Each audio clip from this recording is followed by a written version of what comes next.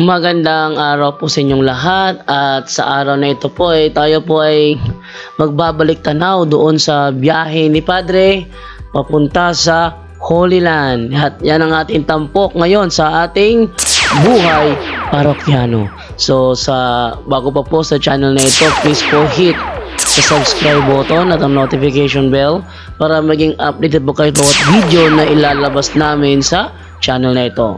So di ko na po masyadong patagalin, simulan na po natin.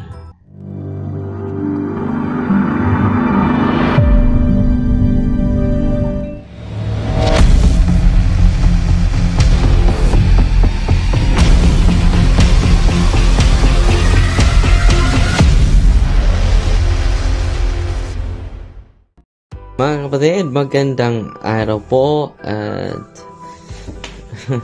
ready na po tayo for Holy Land. Kapatid, magandang araw po. Magsimula ngayon ang biyahe namin sa Holy Land. Dito na po yung bagahe ko. First Holy Land. So samahan niyo po kami ngayong araw na ito. Noy, mabagaan na ka na kagpasalubong, ha? Ha? Ang binutan ka din, ha? Ang binutan ka din, ha? Sabay.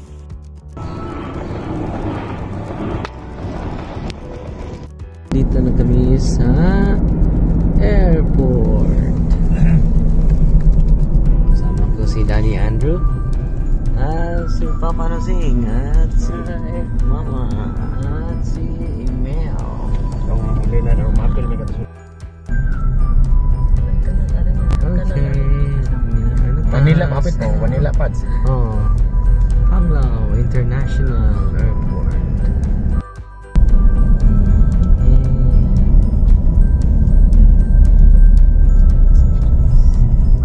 Tod na ko sa airport. Si sister, oh. Sister. Brother Paul and Buknoy. Brother Paul and Buknoy. Okay.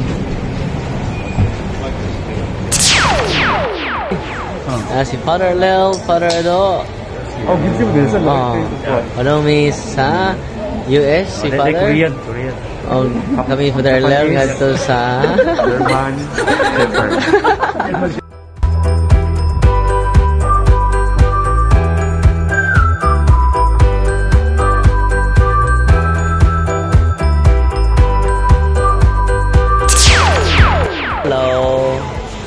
First day sa Udong Holy Land. Natin, si Mayor Banga. Mau. First day sa Holy Land. Then si BM at si Superman. Okay. We keep you in our prayers. Reyes.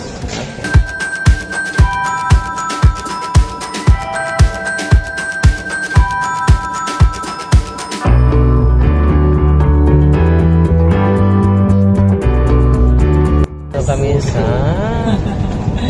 airplane. Si Mama.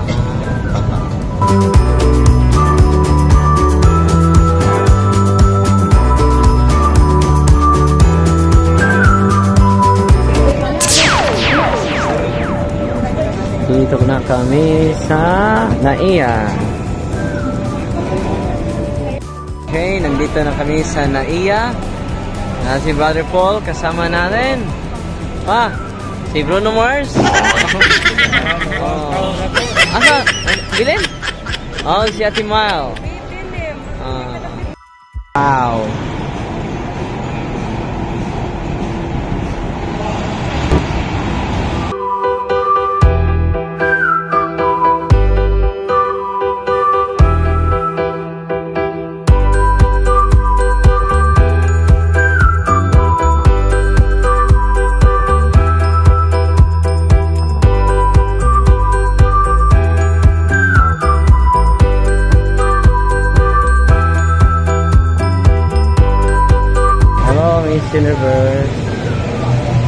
Miss Casino?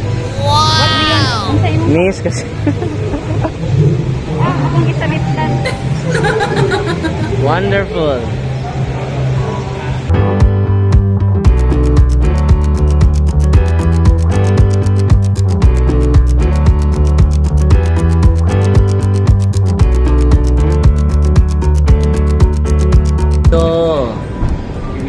Wow. Oh, tingnan nyo mga kapatid, oh. Ang ganda sa mall na ito. Oh. Oh, wow. Grabe. Okay. Dito tayo sa itang niya. Okay. Wow.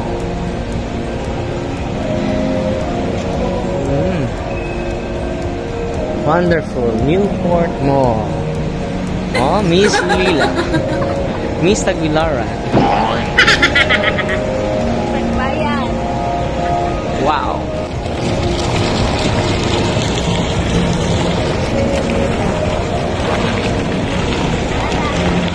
This is the mall. Excuse me.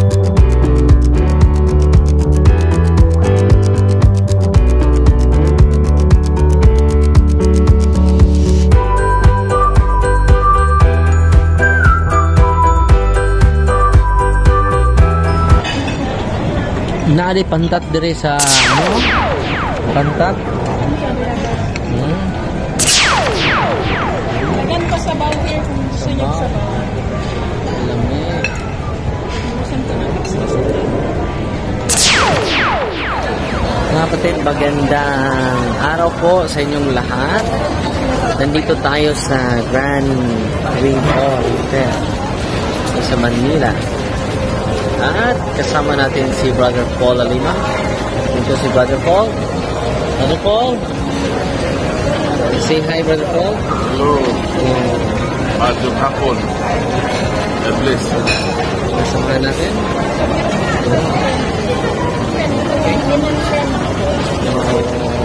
Okay. Maraming salamat. At samahan niyo kami sa tour, pilgrimage dun sa Holy Land. O ayan, so sina Padre is nakabiyahe na from Tagbilaran to Manila, and now papunta na sila ngayon sa Qatar. Ba, ganda talaga sana soon makasali tayo sa pilgrimage para ganun din makapag-documentary rin tayo, ano? So ito tayo ngayon, si Father Darwin from Philippines to Qatar. Kasama niya ang buong katropa niya doon sa pilgrimage. So tingnan natin kung ano mga nangyari sa kanilang trip doon sa Qatar.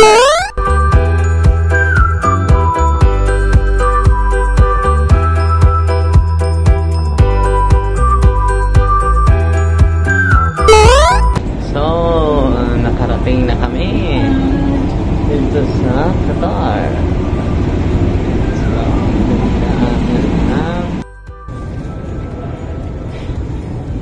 Qatar.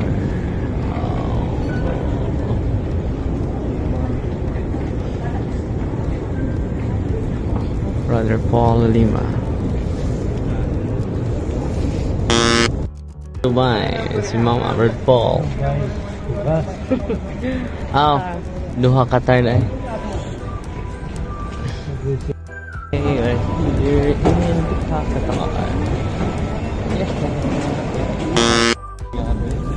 Naninot na yan, mga hatag. Walang dato ito ni, no? Okay na. Ni amin karon, nandito na kami sa Doha, Qatar. Wow. Ito yung mga kasama natin sa Holy Land. Okay. Yehey. Hello. Oh, kasama natin sa Holy Land. Okay. Hello. Hello.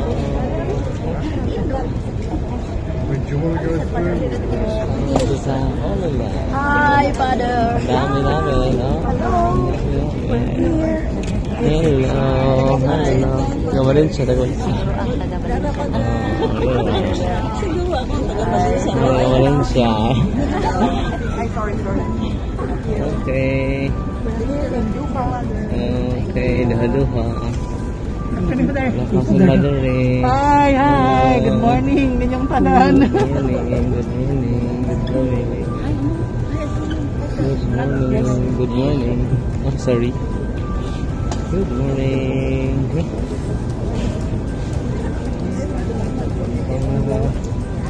Hello. Papa. Yeah, pa. Okay. Ay, taga Danau. Danau, Cebu. Leyte. Hello. Bohol. Yeah.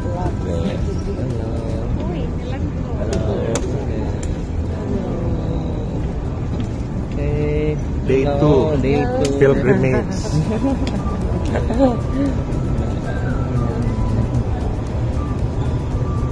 Ito si Brad from Australia. Solo pa nga. Sila BM, oh. Dito sila. Yun. Yun. Yung papunta from Qatar. Termandawis. Ano te? Oh. Hi.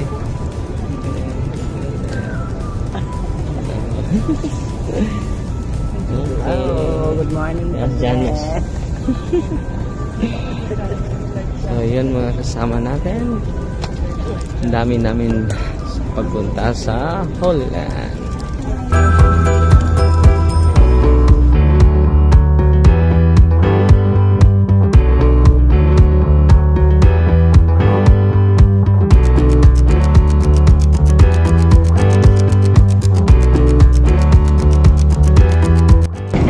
Okay, patungo kami sa Churlan Aman. O ayan. So, based sa nakikita po ninyo pasakay na sila ng eroplano papunta doon sa kanilang pupuntahan at sa tingin ko talagang malayo yung biyaheng yun at nakakapagod talaga. Nung dati umalis kami ni Father Darwin natulog siya bago pa lumipat ng eroplano. Daya naman ako enjoy ako doon sa biyahe. Ito mas mahabang biyahe to dahil sa ibang bansa ito Pero ganun pa man, continue po tayo sa ating panunurin ng kanyang adventure doon patungo sa Holy Land.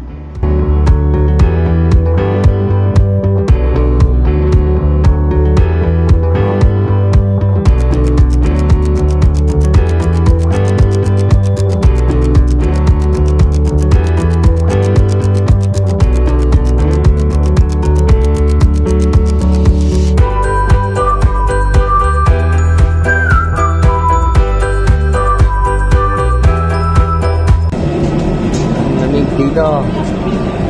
Grabe.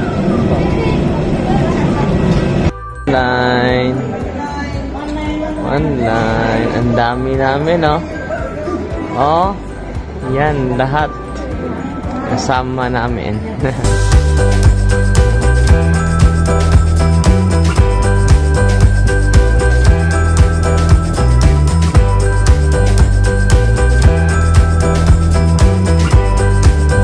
With Brother Paul. Good morning. Nandito na kami sa Aman, Jordan. At nandito ang Mount Nebo, Brother Paul. Yung Mount Nebo ay lugar yon kung saan pinakita, bundok, kung saan pinakita ni Moses ang Promised Land. So very biblical itong pilgrimage May natin. pa doon, Father? May simbahan ba doon? May simbahan. At ipakilala natin anong simbahan ng katayo doon. Excited tayo. Anong simbahan ang baka mga kapatid natin nandun. Tingnan natin. Ha? Sa? Oh! Dito siguro tayo. So, papunta na kami sa bus namin. So, ang ganda dito. Deserto po ito. Deserto po ito. So, Oo, ito si Papa Nusing.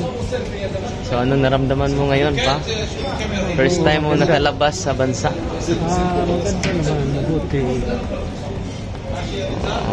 Anong naramdaman mo ngayon?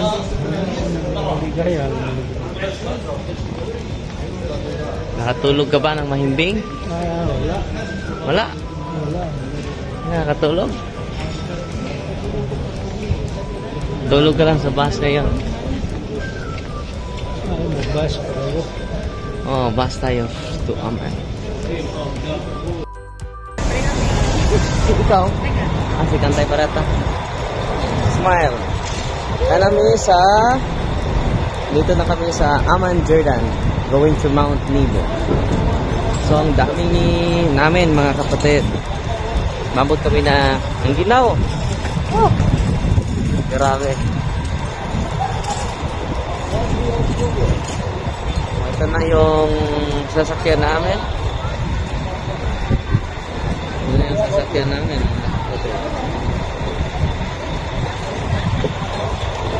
Ito na yung sasakyan natin, mga kapatid. Ito lang mga kasamahan natin. Oo. Babe. Ang ginaw. Ito mga kasamahan natin. Mount Nebo.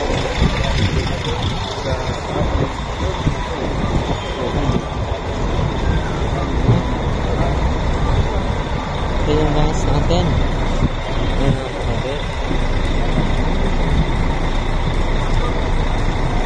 Ang ginawa na dito. Marami.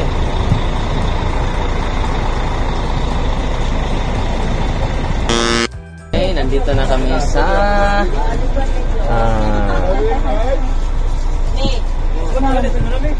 nandito na kami sa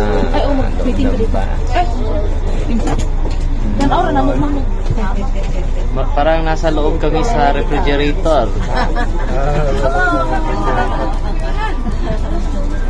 Hello. Dami namin. Parang nasa loob ng refrigerator. Nasa loob ng freezer, oh. Ang ginaw. Mount Nebo. Diyan, inilibing si Moses sa Mount Nebo. Pinakita niya yung promised land, Canaan, city of Jericho. Asa man kita.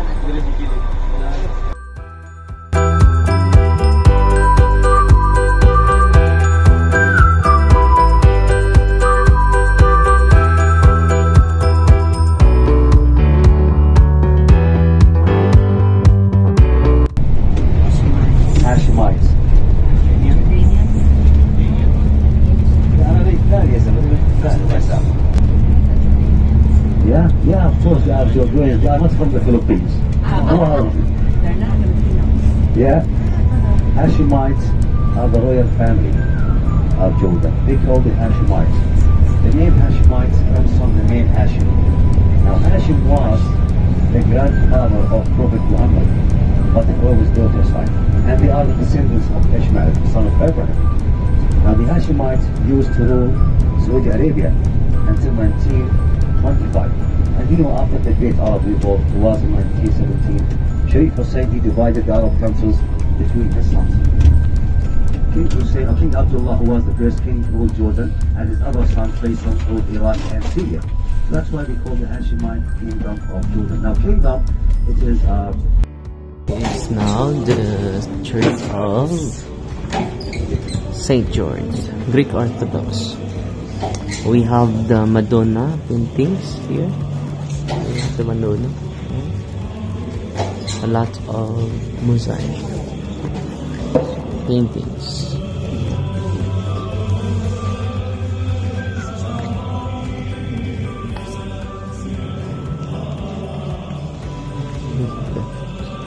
Look at the great picture of Saint of Perpetual Health. A lot of saints, great saints. This is a Greek Orthodox church. of St. George. Amazing.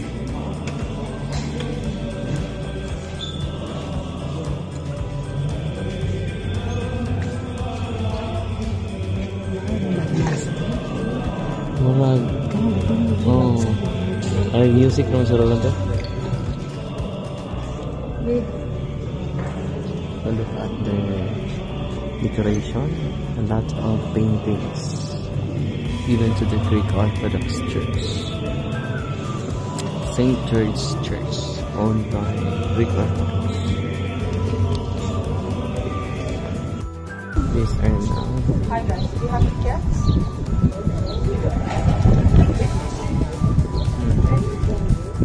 Again, in Madaba, we have more than 14 churches. The most important one is the one outside, the Greek Orthodox of St. George. Later on, when you go inside, you will see on the floor, you will see this map. Right? The map of the Holy Land from 6th century AD. Now, it's a biblical map, not geographic map. So it has different directions. Here we have north, south, east, and west. You have to look like this. Yeah. Now this map, used to be bigger than this. It used to be 15 meters and 5 meters.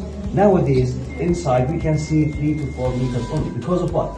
The people long time ago they used to sit on it, and because of the earthquake, especially the one we had here called Galilee earthquake, 749 AD. So large part of Jordan, north and the middle of Jordan, destroyed by Galilee earthquake, 749 AD. Now here, for example, here should be Red Sea. Red Sea. Here should be the city of Galilee.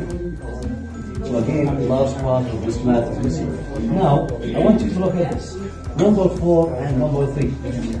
Jordan River and Dead Sea, right? Both, again, are national border. So this area we call Jordan Valley. National border between Jordan and Israel. Now, here Israel on the west of it, Jordan on the east, right? Number 3, we can see the Dead Sea, the lowest point on earth, 400 meters below sea level. Even it's mentioned in the Bible as the Sea of Salt. Right? We can see 2 ports here, right? So at that time they used to have boats to carry the salt from side to other. And also we can see 2 fish, one going to the Dead Sea, the other one return from the sea to the river. Means what? No life in this sea, right? Yeah. Now, number 5 we can see here in Israel part is Jericho, right?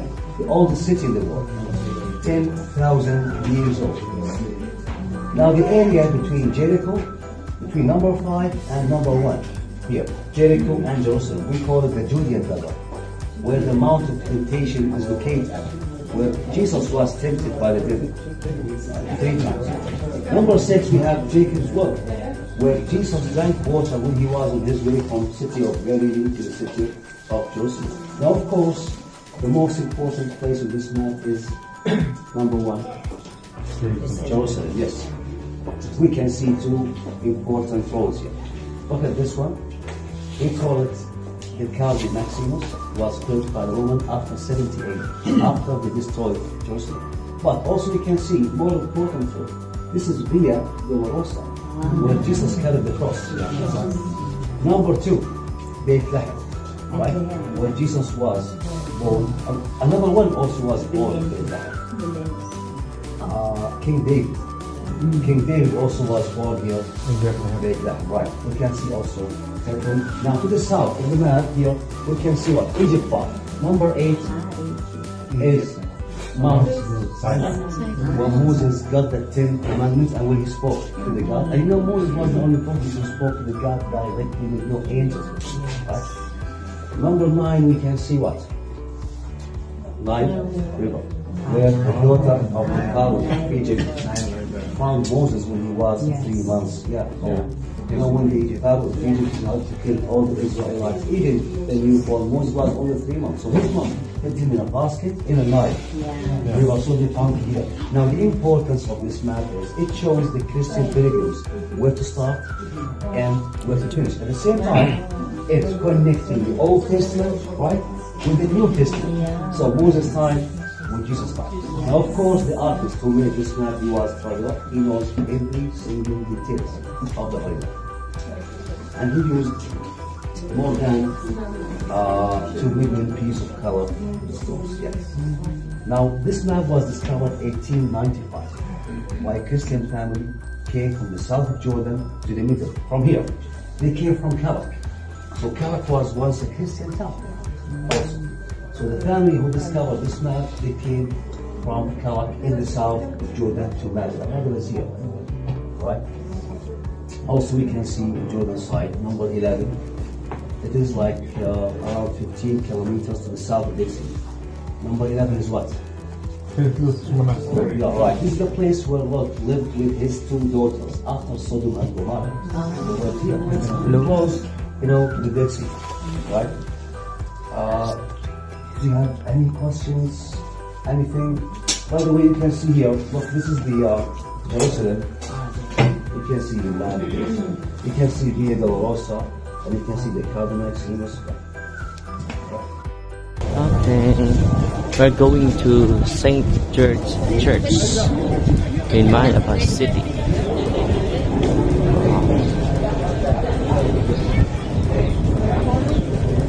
So the Madaba Church of St. George is established during 2nd century, during Byzantine era, and there are a lot of sculptures there by mosaic artists. This is it, the Church of St. George. No?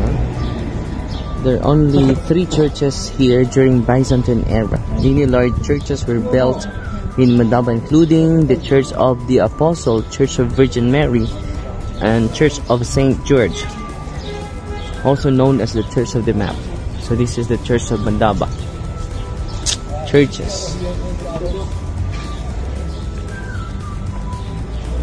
Amazing. This is Father, yes. I want to check it. Let's gather here, please. Bus number 1 here. Example of mosaic art. Kita ninyo? So look at, this is a mosaic art. Mary Church. This is archaeological part of Madaba Virgin Mary Church. Brother Gabriel. The Virgin Mary Church is owned by the Roman Catholic. Yeah, it's actually we have a lot of churches here, all owned by the Roman Catholic, but we're going to see the most important and beautiful one, which is St. George. It's like St. George. Yun, sarap talaga mag-bakasyon, no? So, by the way, mga nanonood ngayon, no? So, yun po, ang nakita ni Father Darwin, yung Virgin Mary Church. Kaya tinanong niya yung kanilang tour guide na si Brother Gabriel, tinanong niya na, yung bang Virgin Mary Church sa Holy Land, Holy Land na ba yun? Oh, basta doon sa pinuntahan nila, pagmamayari ba ng Roman Catholic Church, no? At ang sabi naman niya is nasa yes, pagmamayari ng Roman Catholic Church. Okay? So, sa sunod na po nating labas, abangan na po natin ang sunod na kabanata ng kanilang pagtutur doon sa lugar kung saan tinatawag na Holy Land, no? So, abangan natin 'yon. Magsasagawa pa ng marami pang si Father Darwin doon. Maraming mga